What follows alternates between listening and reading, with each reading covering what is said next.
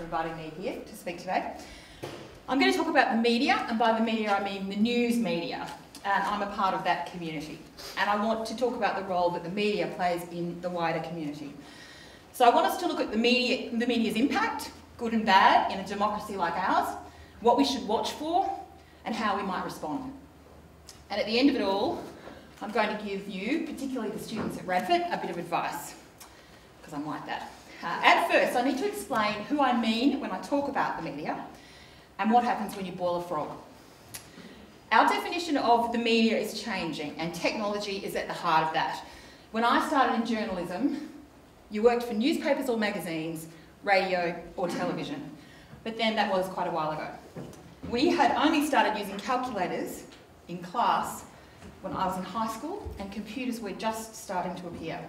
By my last year at high school, we got a word processor at home, which had a black screen and typed in bright green letters, and you could type up your essays and play Space Invaders. It was very exciting. There was no Facebook, no Twitter or Tumblr or Instagram or Pinterest or Snapchat or any of those other social media sites because there was no internet. Just contemplate that for a minute. There was no internet. I am that old. If you wanted to know something, you had to ask someone who knew, or look it up in a book or an encyclopedia. They don't really exist anymore. So in my first newspaper job at the Canberra Times, we had migrated from typewriters to computers, and there was this machine in a locked glass cabinet called the fax. And occasionally it would make this whirring sound, and it would spit out this sort of roll of paper with printed stuff on it, and we would press our faces against the glass in complete awe at the fax. Only certain people were allowed to touch it. This was what passed for cutting-edge technology. Cameras had film in them, and it had to be developed in dark rooms with chemicals, and there weren't any mobile phones. The first ones we had access to 25 years ago were the size of 2 house bricks together on a shoulder strap with a wiggly cord and a very large handset. Then they migrated to a smaller size, which was about the size of 1 house brick, kind of cut in half, long ways, with a very long aerial and push buttons on it, and you fancied yourself as pretty important if you got to go away with a mobile phone. In fact, one of my colleagues, I remember, standing on the side of an airstrip in regional Australia on an election campaign, sort of posing, talking on her mobile phone and falling in a hole because she wasn't paying attention. So, you know, it was pretty important to be walking around with one of those things. So they were different days. And, you know, I used to sit on a bus and call my family and friends and tell them, you know, I'm travelling on the election campaign. I'm on a bus, and they were, you know, very excited. So what this tells us is in a very relatively short time, things have changed. Things change fast. These days you can broadcast to the world from the palm of your hand. You can have a personal following on Twitter that's bigger than the circulation of some newspapers. You can stream video live, send out photographs, design your own digital memes and post them on one of a zillion sites, scan and transmit documents instantaneously, and talk to or text anyone with a phone almost anywhere in the world. And I still enjoy ringing my parents from strange places and saying, "Hi, guess where I am?" I've called them from the Great Wall of China.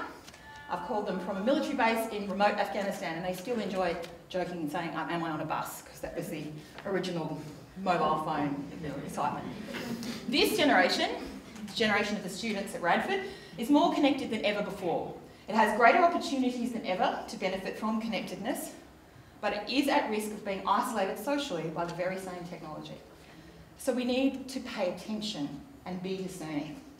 Keep track of what technology and mass media and the people who regulate us all are giving and what they're taking away. So what about the frog? And what does the frog have to do with anything? Well, if you put a frog in a pot of boiling water, logic would tell you it would be fairly sure to jump out. But the story goes that if you put a frog in a pot of cold water and turn the temperature up very, very slowly, that it will not notice it's getting hot, and it will stay there until it's too late to do anything about it. Now, I do acknowledge there are biologists who quibble with this theory. Some say the frog will, in fact, always jump out. Others say no, if the temperature change is gradual enough, the frog will stay there and cook. So for your purposes in mind today, we're going to leave the frog in the pot because I need the frog for the metaphor, okay?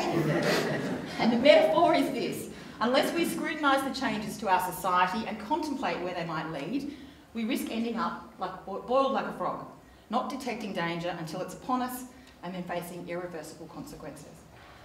How does this relate to the media?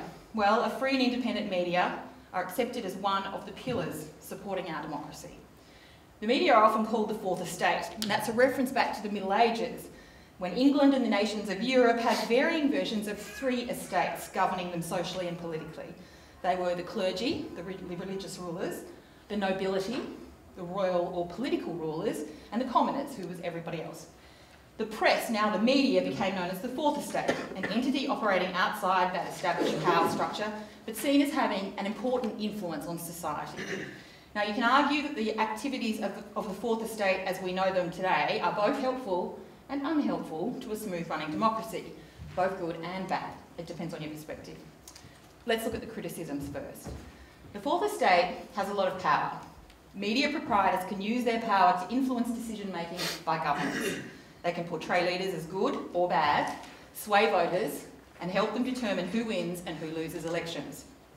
They can relentlessly pursue a person or an issue, present only one side of an argument, distort facts, and focus more on entertainment than information. Almost 20 years ago, some of you will remember, Diana, the Princess of Wales, the mother of Princes William and Harry, died in a Paris car crash with her boyfriend, Dodi Al-Fayed, while being pursued by paparazzi photographers in cars and on motorbikes. Now that's the really ugly side of the news business, or what passes as news. The pressure of relentless media attention can sometimes be too much to bear. It's important to remember that although the media behave like a single organism, they do not have one brain. Some of us do have a brain, but it's not one single brain, or one heart, or one conscience. I'm not saying these are absent, I'm just saying that while the media behave in a collective manner, or seem to, they are plural, not singular. A whole lot of competitive organisations behaving similarly, not a single creature which can be persuaded, tamed, or turned very easily. Just ask the Speaker of the House of Representatives, Bronwyn Bishop, how she feels about the news media right now. Will she ever escape all the merciless, hilarious helicopter references? Probably not. The media, traditional and social, are everywhere, and Bronwyn is everywhere in them. You can blame the media for relentlessly pursuing her and keeping the story going. But if there weren't more examples of unorthodox expenses claims coming to light, it would quickly die down. And the trouble is, when a story comes along which reinforces a popular belief or prejudice, right or wrong, such as all politicians have their snouts in the trough, or which sees someone having done back to them what they've done to others, like a hardline Speaker of the House of Representatives who chucks out opposition members for the smallest sin and then faces harsh scrutiny for a $600 expenses claim, or a $5,000 helicopter, and something that provides the irresistible opportunity to take the mickey, it sticks. And that is often not terribly comfortable for the person at the heart of it. So, for all the bad the media arguably do, is there much worth defending? Absolutely. Bronwyn Bishop and many of her colleagues may be finding all this attention a little bit uncomfortable, and it might be unfairly tarnishing the reputation of many good politicians, and there are many good politicians, believe me. But it's also holding them accountable, and that is a good thing. Sure, we in the media could collectively sometimes do our jobs a bit better, but what if the media weren't there at all? Would we ever know what politicians claim on expenses? Or if they are behaving illegally? Would they bother to explain what they're doing in our name or why at all? Would we have any influence over any of it? I don't think so. It's fashionable to bash the news media, say we don't need the mainstream media anymore, that everyone with a smartphone can be a journalist. But few individuals have the resources to sink into investigating things properly. Without the guaranteed audience or readership of media organisations, individual citizen journalists can find it hard to access people with power. And the journalist's code of ethics, it does exist, risks being cast aside completely. True, there's a lot wrong with the way things are done by the traditional media. The 24-hour news cycle means that we're being bombarded constantly. That if you can't get the whole story now, well, it doesn't matter, you'll get a little bit of it now and the rest of it tomorrow, and you know, eventually you'll get the whole picture. But what happens then is that context is being lost. But does that mean that we should give the whole game away? Should we just rely on individuals to hold up a camera phone and stream the world on Periscope and let that pass for news? Can we do without context, scrutiny, and someone asking questions? I think the answer is no. For all of our many faults, the news media do hold people accountable. Politicians will be much more careful about their expenses now, at least for a little while, and maybe they will actually even tighten up the rules and make them a bit clearer. And while the media too should be accountable for the role we play, we need defending against moves to reduce our capacity to hold others accountable. Journalists need protection from laws which would jail them for doing their jobs. Whistleblowers need protection from laws which would jail them for speaking up when something is wrong. Journalists ourselves need to guard against the tricks politicians use to make us less effective. There are a lot of those tricks. They can include playing favourites and drip-feeding leaked information to journalists or organisations that they like as a reward for favourable coverage or just having high circulation or wide reach. Likewise, the tactics can include punishing those who publish or broadcast something that's seen as damaging or unfavourable, freezing them out, forgetting to invite them to private briefings, refusing to answer their questions or even take their questions. They can include both the mushroom treatment and the snowstorm.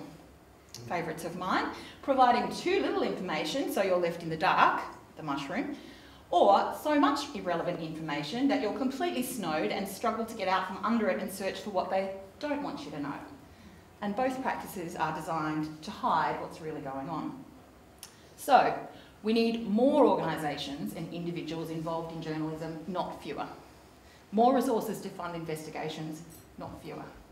And we need to remember what it takes to bring us the news, that it's valuable, that it's worth something, that it doesn't come for free, that it connects us with our world, that the vehicles for it are not perfect and should be scrutinised for sure, but that we should pay attention to what's going on around us and where we're headed. If we don't pay attention, we can fail to see the little tiny changes, the tightening of the laws, the restricting of movement, the demonising of some kinds of people, the favouring of others, which can change our society in ways we might not want if we stopped to think about it. It requires vigilance, being engaged with what's going on in the community, standing up for what we believe in, protecting those values we hold dear. So what can you do, what can we do as individuals to survive and thrive in the mass media world of constant communication? Think about the kind of community we want to live in and be alert to anything that's sending it in a different direction. Pay attention, as I said before, be discerning. But don't just be discerning, be bothered. So that's 3 bits of advice. Pay attention, be discerning, be bothered. But because I don't stick by rules all the time, I'm going to give you 3 more bits of advice. They always tell public speakers only 3 pieces of advice. Too bad, you're getting 6. So, here are my other 3. Whenever I'm asked to speak in public, particularly to young people and particularly people starting out, there are 3 pieces of advice I like to give, and I think they're particularly relevant in this kind of multimedia world where you're trying to navigate mass media and social media all at one time. And it is relevant to you, believe me.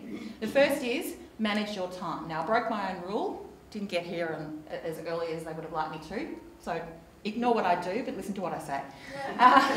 Manage your time. If you don't, you'll be stressed.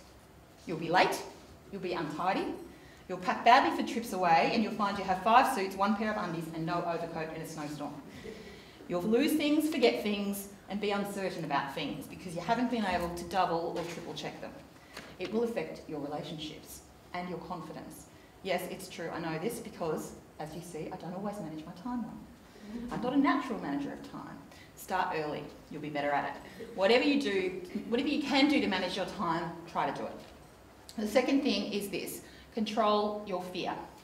You will be scared of stuff through your life. That's normal and sometimes it's even good. If you have to interact with the news media or, God forbid, be a part of it like me, you will be scared regularly. Try getting up at the National Press Club and having to ask a question of the Secretary-General of the United Nations with hundreds of people in front of you and thousands more watching on live TV. Try forgetting the question that you were going to ask the Secretary-General of the United Nations, or have had 3 questions written down and listen to all of them be asked, one after the other, and find you're rising to your feet, having no question. So there are things you can do to help mitigate that, control the fear. You will know fear if you're ever in that situation. You do need to learn to control it. But if you do learn to control it, something will come into your head in that situation as you are rising to your feet and slowly speaking the name and the full title of the Secretary-General of the United Nations, buying yourself time.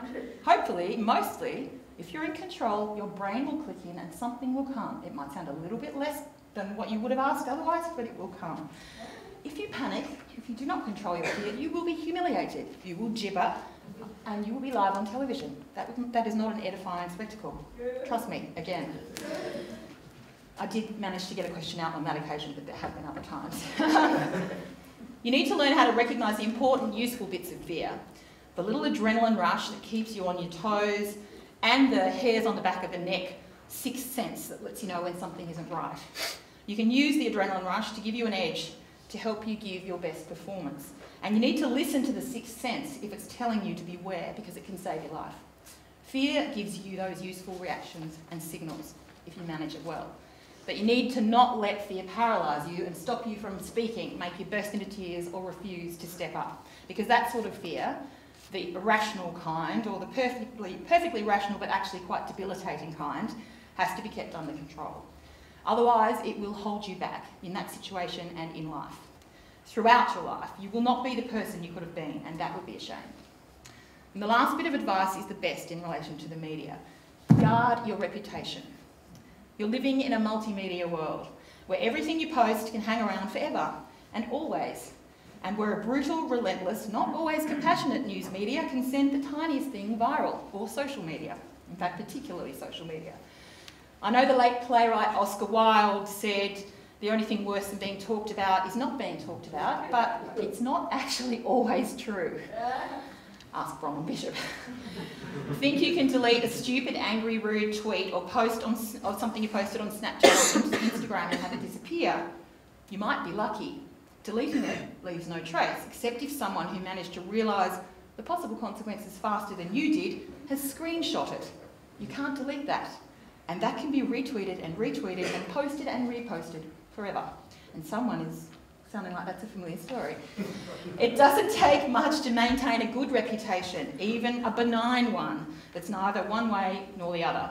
Though let's face it, we'd all rather have a good one. But once you have a bad one, it's really, really hard to change people's minds and get the good one back. In your study, in your work, among your friends, people will judge your character as much as your ability. People can lose jobs, whole careers, because other people thought they were of bad character. Remember what I said again about Bronwyn Bishop and the helicopter. She's now fighting to hang on to her job. That's all because people have got a set against her over her expenses claims. She let her reputation slip. It may be that those claims were within the rules as the rules are written, but people have made up their minds about that, and that's going to be very difficult for her to manage. On the other side of politics, Kevin Rudd was removed from the Prime Ministership because his own colleagues didn't like his behaviour, thought he couldn't make decisions, and then panicked about him losing popularity. So I'm not saying that was a good thing. I think it's been a very bad thing, a disastrous thing for the Labor Party, but it did happen to him. You can't completely control how other people respond to you, especially not with the media the way they are, when something can go viral in a flash. But you can influence it, and that's worth remembering. The real trouble with all three of these final pieces of advice is that none of them are onces. They aren't things you can do once to fix the problem. They require constant effort, and that's hard. But where there is work, there is reward. So in summary, we need you to figure out who is genuinely trying to defend democracy and its values, the media and everyone else, and defend them. Pay attention, be discerning, and be bothered. And you need to defend yourself in this multimedia world as well. Manage your time, control your fear, guard your reputation. You young people, the future's up to you.